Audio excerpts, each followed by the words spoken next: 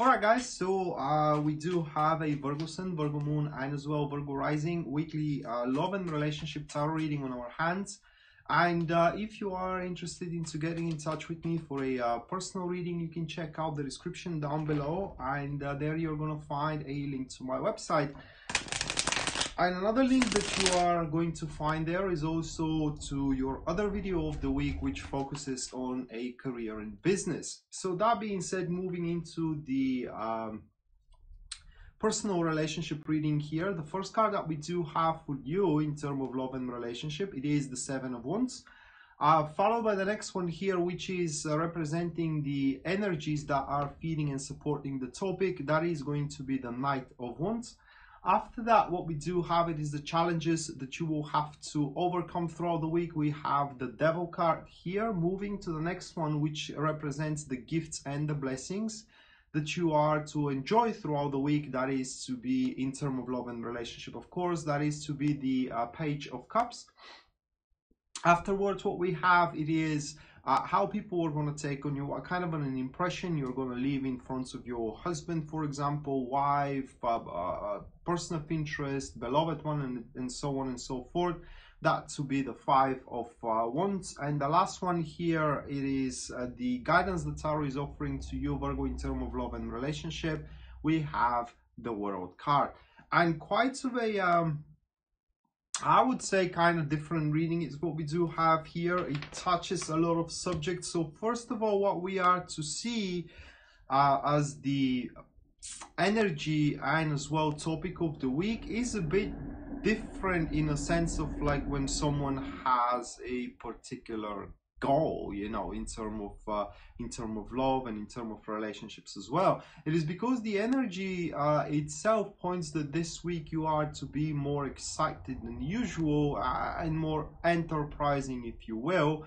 It's just the whole thing, the whole week will urge you to explore and to count your options available as well. Needless to say that that will be a very productive time for those which are completely free and has no potential suitors. They don't have any potential people of interest as well. That card here represents the how can I say it, the energies themselves is going to make it easier on you to find such a person into your life.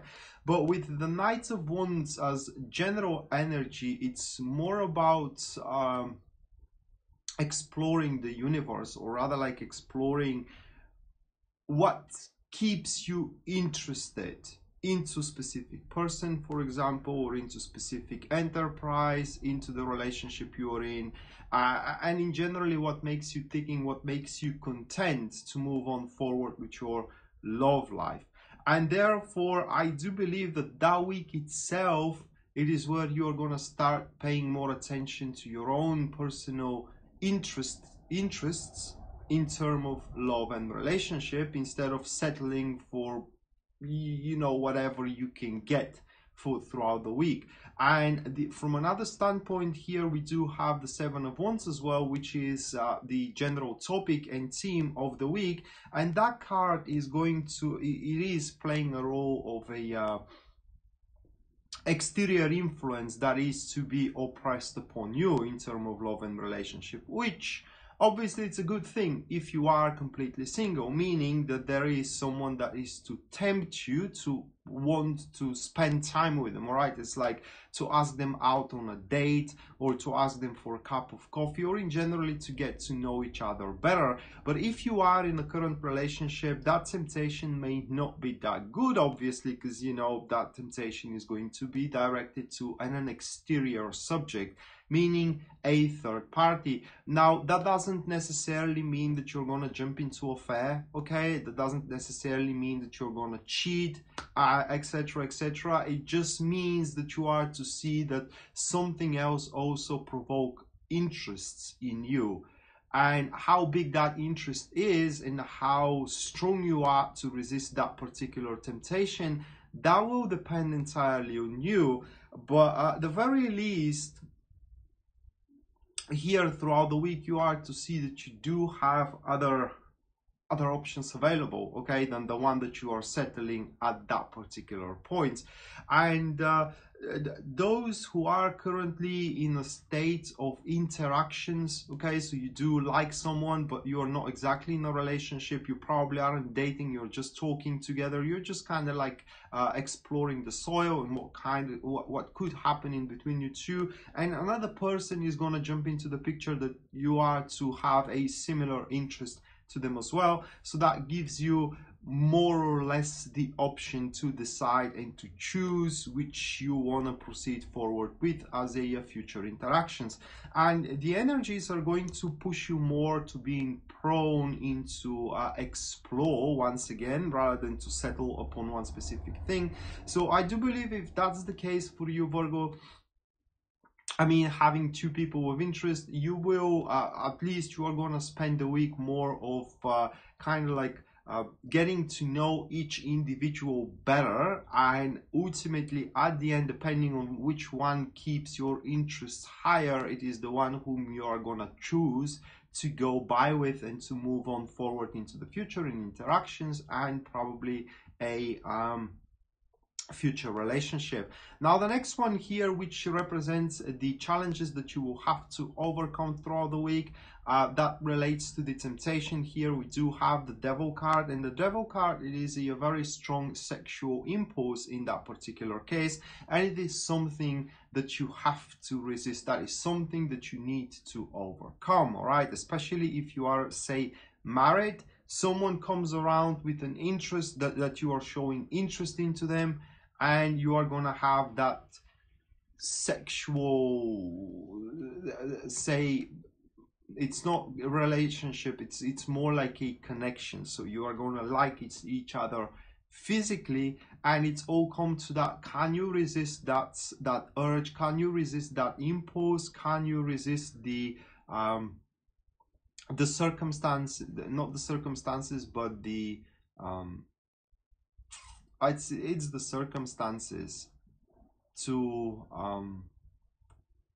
force certain situations in your life? Because if you do decide to cheat with the devil card, you're going to be able to. It just, you need to know that that is a challenging card, and it means that if you fulfill the challenging card but not overcome it, which are two different things, then you are to deteriorate your love and relationship life. Okay, so going in affairs this week, in case if you do have an affair, well, that week you have to set it a little bit on the side, meaning that, you know, you should not cling into it, at least for the duration of February 10th to February 16th. But jumping into affair, it will simply destroy your marriage, destroy your current relationship, because it probably is going to be revealed very quickly. From another standpoint here, the devil also gives you I'd like to say, you know, the power to define your own path moving on forward, meaning that you are going to have a amplified influence upon your husband or wife, upon your partner into career, or a you know, person of interest, and pretty much one way or another, whatever you desire, or whatever ideas you do have, or whatever urges you do have, are to be met with fulfillment from the other side, meaning that your partner will do whatever you like, your suitor will do whatever you like, one way or the other, and so on and so forth. And it all comes to that: can you not abuse that specific power given to you? All right, can you get into their shoes, if you will, and see that what you are doing, it's not exactly how can I say it? It's not exactly fair in that particular case and in that particular standpoint.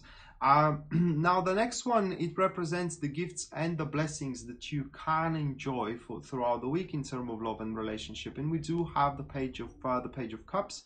Now, Page of Cups, it could signify in that particular case pregnancy, because the Page of Cups is related to a child. So probably if you are aiming for that, maybe this is going to be your lucky week, and that is just on a very practical level. But from another standpoint, the Page of Cups, it's about a preparations for a changes that are to come into the future, and you are to be, for one or another reason, forewarned for those changes that are going to take place into your romantic and love life as well. And you will have the time to, instead of focusing on the details of the surroundings currently into your love life, you're to focus more upon the overview, meaning can you be happy with this person instead of focusing on their aggravating behavior at that particular point, all right? Or can you not be happy with them, and so on and so forth. So you can reposition yourself accordingly to face this new times or new era that is to start coming and infiltrating into your life. But the page also points that you cannot escape throughout this week from an emotional connection. It's just that is the gift that it is given to you. So you can expect that if you don't have anybody else but your partner, and you do resist the temptation of that interest you are going to show towards someone else, you can expect that the emotional flow that you do have in between you and your husband, or in between you and your partner, is going to amplify.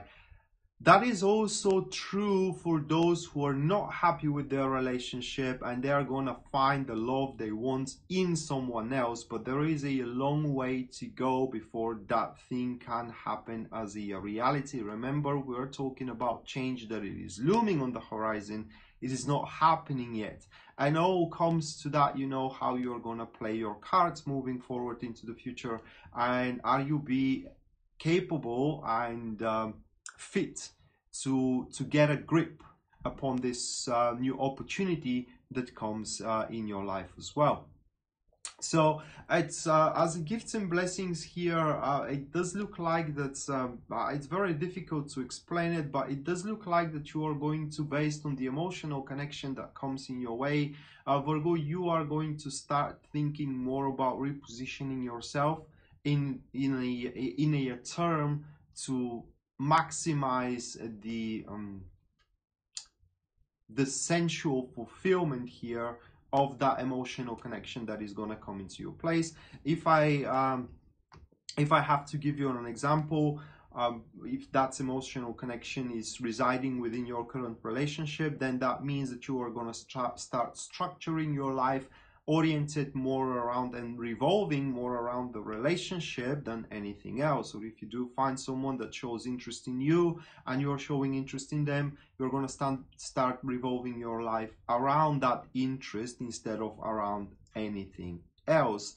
And that kind of explains why the career reading was so kind of flat, in a sense of that you know, it doesn't look like that is going to be that of a decisive week for you in terms of a career in business. But if you're interested into it, the description down below will show you a link where you can tap into it. But let's move to the next one here, which stands as how people are going to take on you, what kind of impression you're going to leave into the people around.